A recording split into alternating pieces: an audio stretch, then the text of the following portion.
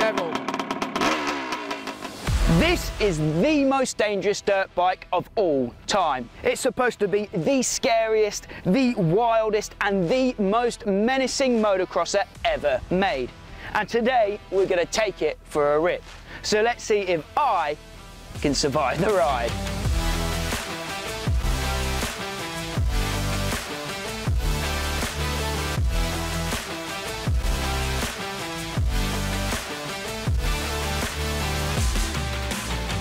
The 1971 Suzuki TM400 Cyclone has a reputation like no other.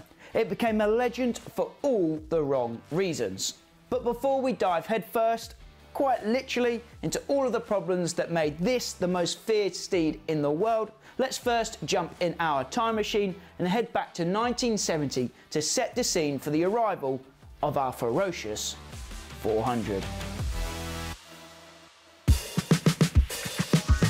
Picture this, it's 1970 and a new decade is upon you. Flared jeans and big collars rule the world. The summer of '69 has just been and gone, and there's a distinct whiff of change in the air, in all aspects of life. And in the dirt bike world, this changing of the guard is about to be felt at scramble meets, desert races and professional events all over the globe. Up until 1970, Grand Prix motocross was totally dominated by European manufacturers. It's hard to imagine now in present day, but back then the Japanese weren't even considered competition. They just didn't seem that bothered at all by the relatively new sport of motocross. That was true at least until Suzuki came along. From 1954, when the 500cc World Motocross Championship first began, up until 1970, no Japanese manufacturer had claimed motocross gold at the Grand Prix level. In fact, before 1968, the Japanese were pretty much non-existent in the sport. In those early years, a litany of small European manufacturers climbed their Everest and achieved eternal glory. Manufacturers such as AJS, FN, Monarch, Norton, Greaves and BSA will live on forever in the annals of motocross history as World Championship winning brands. Although many of these brands would only actually win one title before slipping away into obscurity in the following years. In the pre-1970 motocross era, there were two real giants of the sport. Czechoslovakian brand CZ won 7 world titles between 1964 and 1969. And the Swedish firm Husqvarna dominated the competition, winning 10 world titles between 1959 and 1970. But these giants were about to be swept away by the first wave of the Japanese invasion that Suzuki were about to lead. In 1968, Suzuki released the TM250, which was the first real Japanese machine in the motocross game. And Swedish rider Olli Peterson rode for Suzuki in the 250cc World Championships in 1968 and 1969. But with the dawn of the new decade, Suzuki were ready to really step up their off-road operation. For the 1970 GP season, Suzuki were able to acquire the services of the reigning 250cc world champion Joël Robert, tempting him away from CZ. Robert would go on to win his 4th World Championship that year, making Suzuki the first Japanese manufacturer to ever win a motocross world title. The rest, as they say, is history. Over the next 15 years, Suzuki would win 21 World Championships across all 3 classes. They came, they saw, they conquered.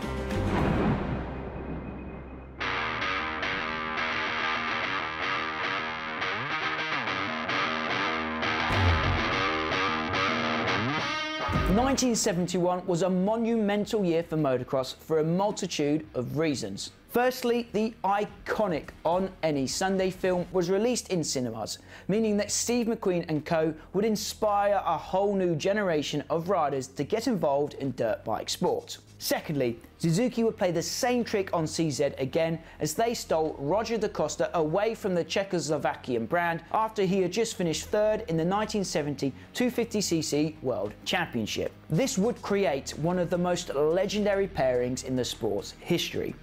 And Roger was ready to step up into the big boy class for the new season.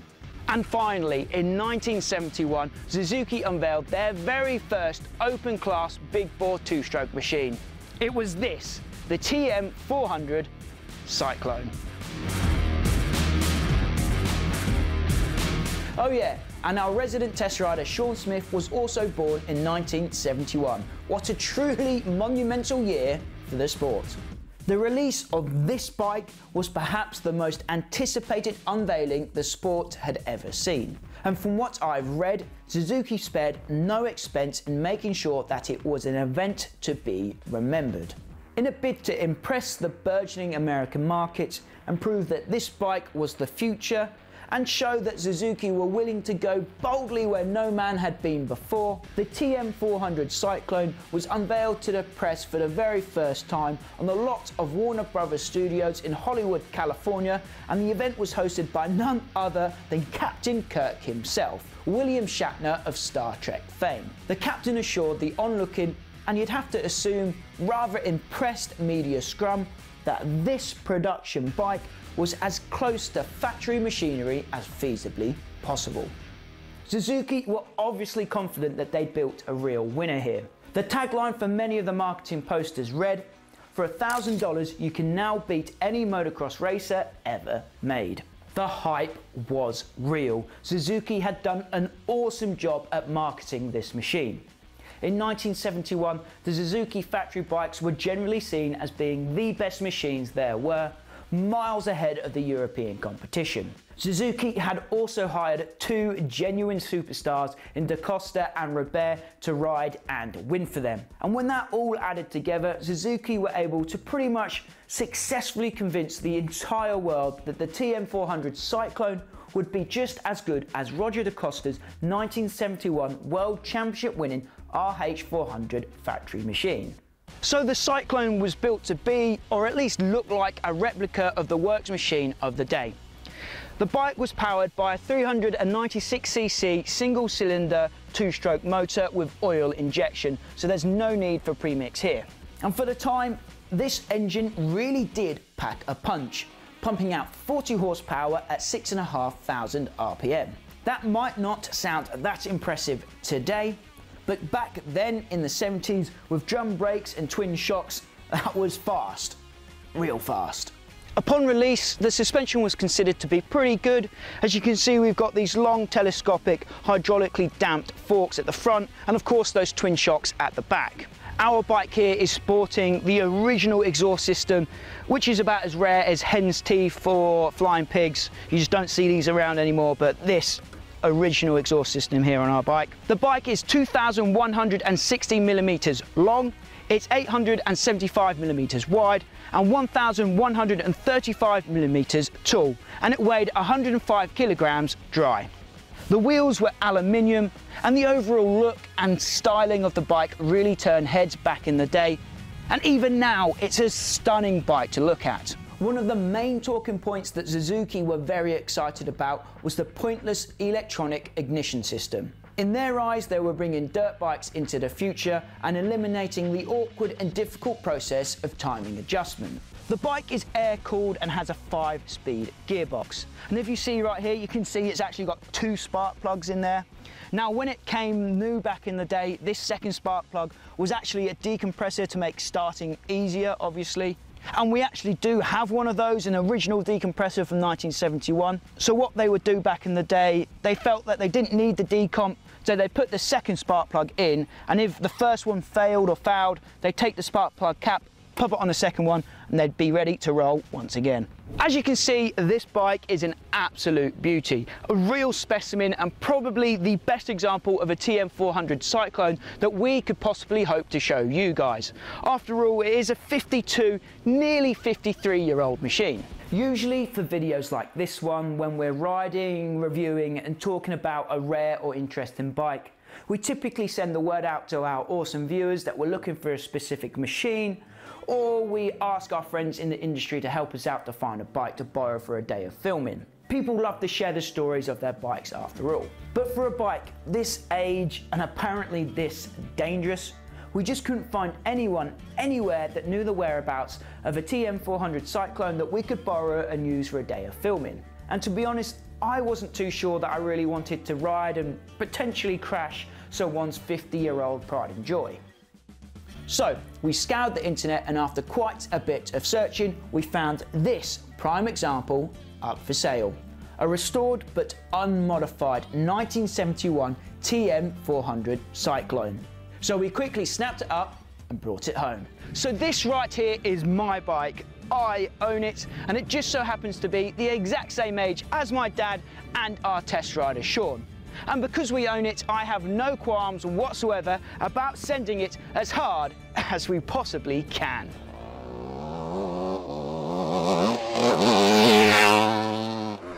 Okay, so if you was to believe Suzuki, the TM400 was to be the best thing since knobbly tyres.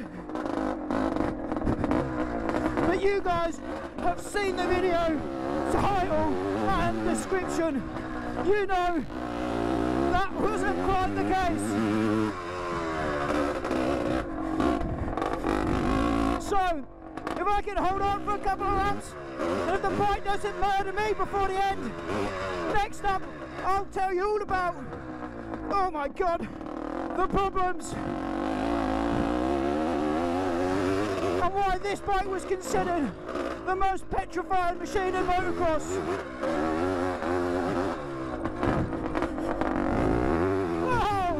Oh yeah, and before the end of the video, we'll also do a lap time comparison between this thing and its modern day equivalent to see how far things have come since the dangerous days of early 70s scrambling.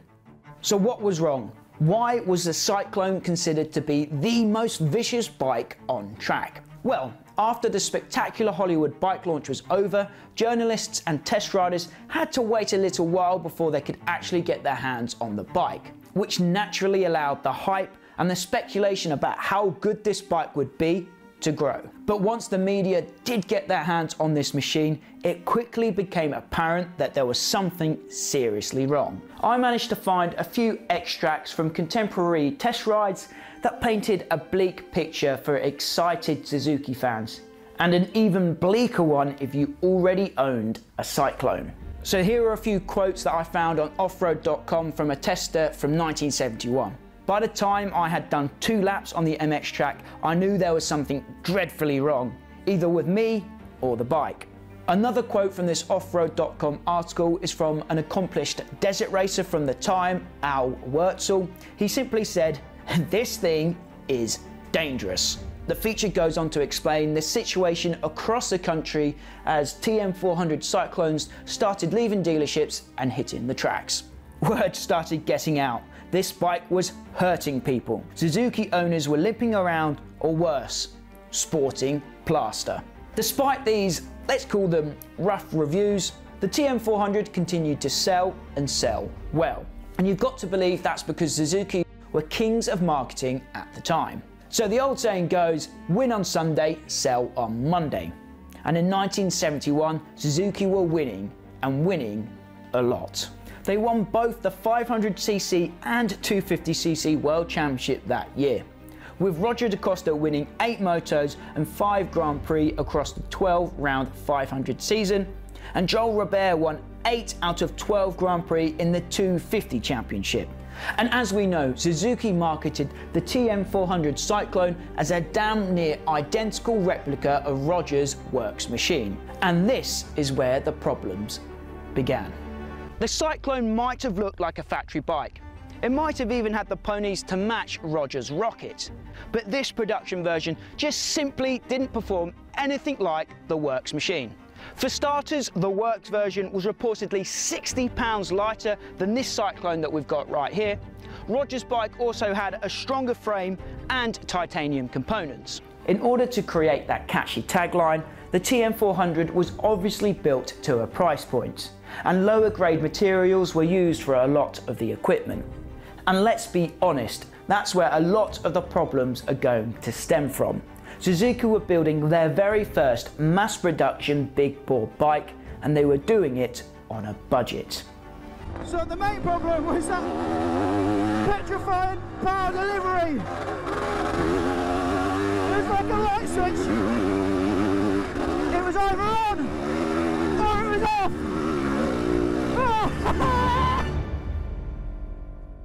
This light switch style power delivery was caused by a flywheel that was just way too light.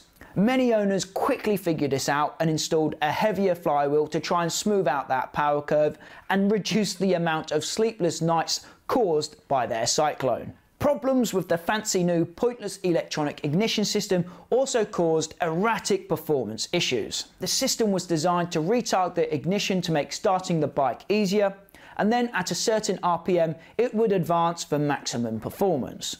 It's said that at around 4,000 RPM the bike would go from mild retard to full advance with no graduation. It's also said that this would never happen at the exact same RPM 2 times in a row, resulting in a super strange and totally unpredictable power delivery. Which does sound pretty dangerous when you're operating a 40 horsepower big bore 2-stroke with less than optimal drum brakes. The solution here was to replace the new ignition system with the old style tech that was still used on the Suzuki Enduro bikes, meaning that the PEI system was in fact pointless. So if the power delivery was a little bit scary, at least the bike handled alright, didn't it? Oh!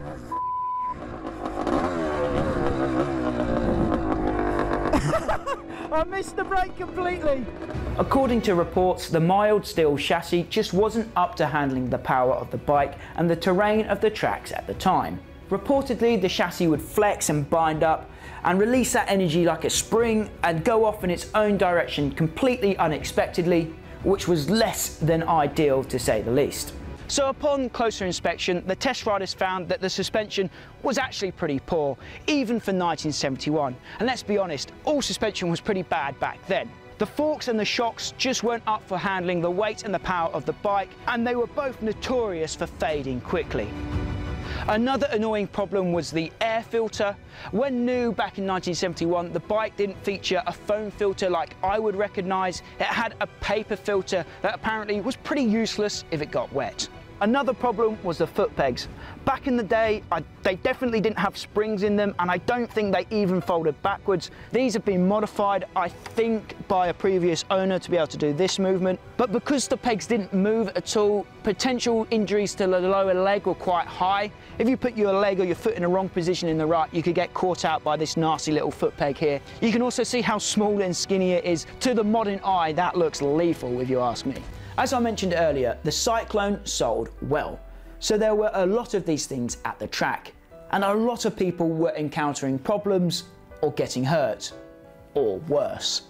This thing was nicknamed the Widowmaker for a reason. A small industry was soon born as concerned riders started producing replacement parts and accessories to try and improve the life or the life expectancy of Cyclone owners. From replacement flywheels and shocks to completely new frames, there were a lot of modifications you could make. But for me, sitting here in 2023, it seems absolutely wild to me that you could actually buy a completely new frame for your bike. Just imagine that today, like KTM or Honda hadn't done a very good job in their chassis R&D, so a company like Pro Circuit come along and build a better frame for you to buy after the fact. It's just absolutely astonishing to me, and it kind of blows my mind a little bit. Being honest with you guys now, as I was doing my research for this video and I was reading report after report of test riders from the 70s saying how scared they were of this bike, and then they go on to list all of their buddies that were maimed by the TM400, I started to get a little nervous for our first ride on the Cyclone. I had a whirlwind of butterflies wreaking havoc on my insides as we headed to the track. Right, so me and Sean, we're in the van, the bikes are loaded up. We're at the track now, and the nerves are setting in right. We're going to ride the most dangerous dirt bike of all time. I'm actually feeling a bit anxious. I can see where the bike got its nickname as the Liquid Courage Machine was its other nickname, right? So let's take a few swigs and give this a go. Wish us luck.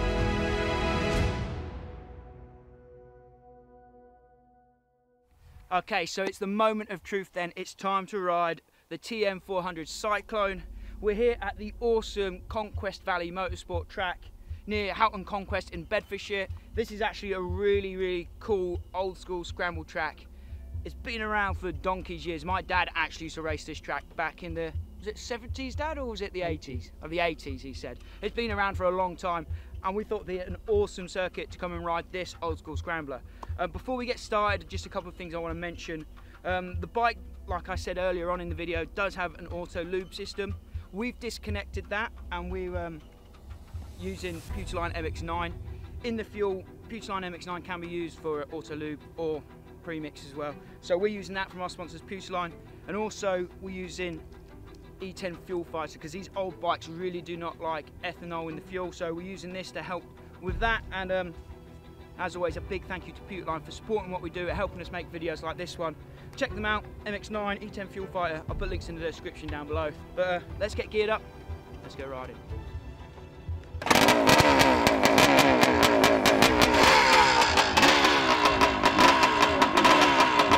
It's the devil.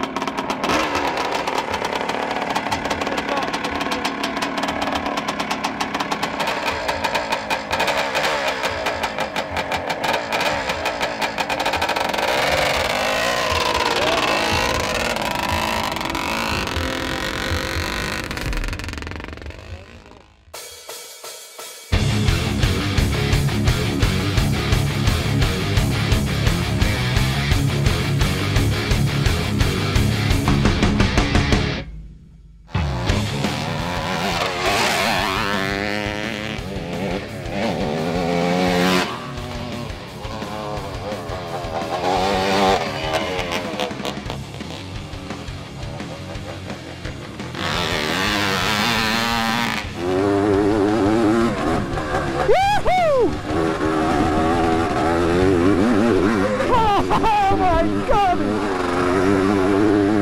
Oh my ass!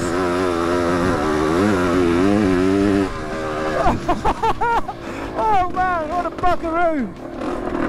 Oh, that sent a shockwave through my spine going up that hill.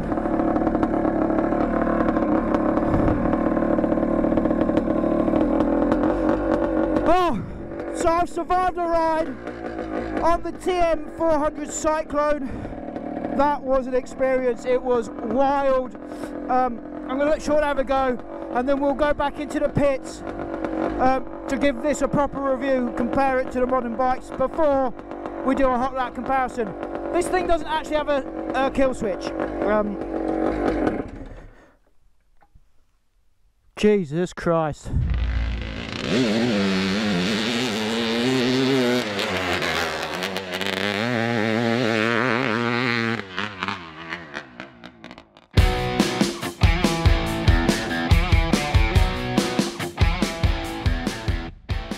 So we both have survived a ride on the world's most dangerous motocross bike. What were your first impressions, Sean? When we first started it, you know, and we bumped it, it literally, when it fired into life and it pinged out the exhaust, I was like, we've just started the devil. Obviously then, you know, we've done a few laps on it, and there's a couple of things I noticed. A, I need some new kidneys, right? Yeah. And B, I can see why they wore kidney belts, because the travel of suspension is like zero. Yeah. Look, the foot pegs, you saying there's no grip on those foot pegs, no spikes, nothing. They're tiny, but I actually didn't even notice the foot pegs. There was so many other things that I was worried about. The foot pegs was down at the bottom of my list of worries. The first worry, the main worry I had was stopping. Obviously, he's got these drum brakes on there, which are going to be subpar by our modern standards anyway, but casing on that side of the rear brake is huge, and it just covers the rear brake pedal.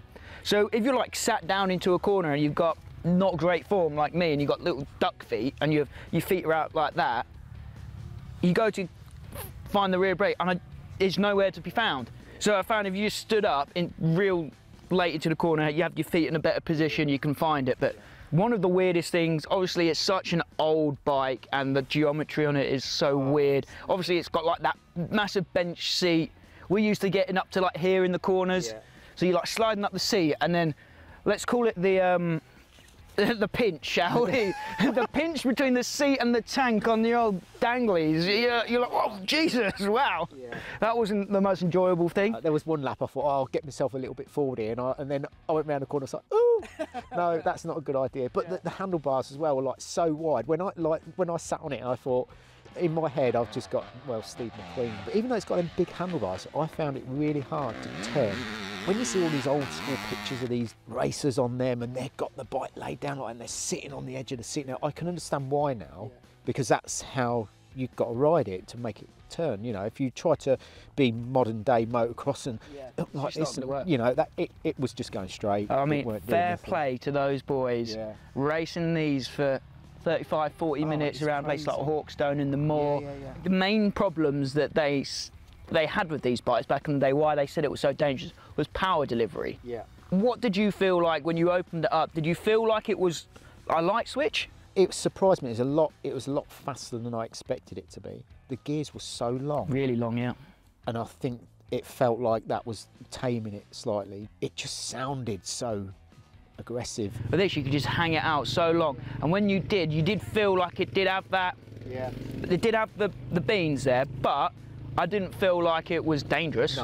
No, I didn't feel it was dangerous. All that was going through my mind was like, this has got 5 gears. It must do 90 mile an hour. Yeah, because we're not hitting 5th gear out there. I used first and second, and I think up the hill I pulled 3rd when it was wide open. It was the hardest bike I've ever ridden, as in like, it was so hard to understand what it was doing and how I could use the power and make it turn and do everything. You know, it did take a while. Handling wise, did you feel that flex in the chassis that they talked about that would kind of send it off in its own direction? No, not because there were just ski jumps. The only time I sort of felt anything like that was up that hill when it was bumpy and it started, and you could feel it swap. When it started swapping, then you could feel, you know, the flex of everything. Where there was a few times where I was like, whoo. That for me, that was the worst motocross bike I've ever ridden. I think any bike from that era it's would got to feel be, like just that. from what we can compare it to. Yeah. So you said it's the most difficult bike you've ever had to try and tame. How scary were they when you were pushing it? Scary. And the reason Sean was pushing it so much is because obviously we have to end the video with a hot lap challenge. So you did a hot lap on this, and then you did some hot laps on your modern bike, 350 KTM. So you had to push it. Yeah. It's only fair that the old Cyclone gets a fair chance at taking the glory, so you went for it.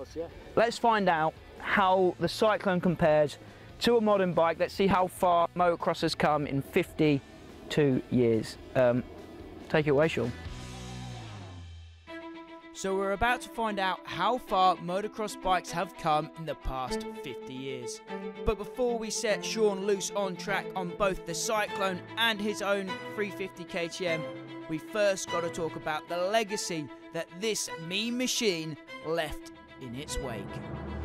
So what was the legacy of the 1971 Suzuki TM400 Cyclone? What happened after all of those bad reviews? Did Suzuki go back and fix it all and address all of the problems? Well, no. No, they did not. Like I said, the TM400 sold well, and Suzuki didn't really seem bothered by the reviews that called it the most dangerous bike of all time. After all of the hype, the 1971 TM400 Cyclone turned out to be an utter disappointment for most, and a total death trap for others. For 1972, the Cyclone literally only received aesthetic updates, going from the orange to the familiar Suzuki yellow. And the story was largely the same for the next 3 years, with the bike only receiving minor and mainly cosmetic updates. In that time, Roger da Costa would win 4 500cc World Motocross Championships, only being bested by Heikki Mikkola in 1974. The man would climb back to the top of the world in 1975, which would be the last year of production for the Suzuki TM400 Cyclone. For 1976, Suzuki would introduce the iconic RM range, which in case you didn't know stands for Racing Machine. And their reign as kings of the game would continue for another 10 years. The story of the Cyclone faded into history. History became legend, and legend became myth. And those are the stories that we love to dig up and retell here on 999 Laser, and I hope that you guys have really enjoyed this one. I feel very privileged to actually own this bike, which represents a super interesting slice of motocross history, especially because I don't think there are many of these things left standing, particularly ones in this condition. I would love to keep this bike forever, but you guys know how the game goes. We're always looking for space and funds for the next project. We bought this bike for this video, for this project, but I really do think it belongs in a collection.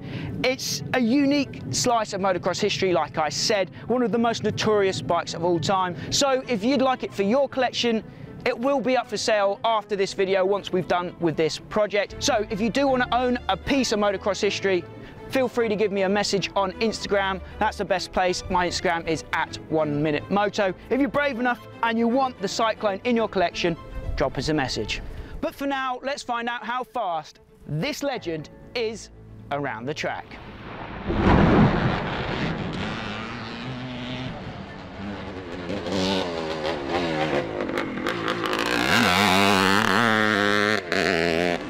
So Sean has already set his hot lap on board his 350 KTM, which we consider to be near enough the modern day equivalent of this TM400 Cyclone. So the time to beat is 1 minute and 43 seconds.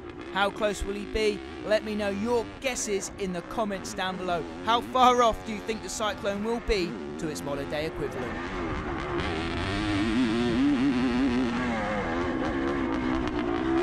But Sean, big thanks to you today for coming along to ride the bike, but also all your help on the spanners, on the lead up, even this morning, getting it running. Couldn't do it without you, mate, so big thank you. Huge thanks to Dale and Malcolm from Houghton Conquest, or Conquest Valley Motorsport, to give the track its official name. An awesome place, isn't it, Sean? Especially for old scramblers. My dad used to race here back in the day. Yeah, if you ever get the chance to come ride here, yeah, definitely come. Yeah, it's amazing.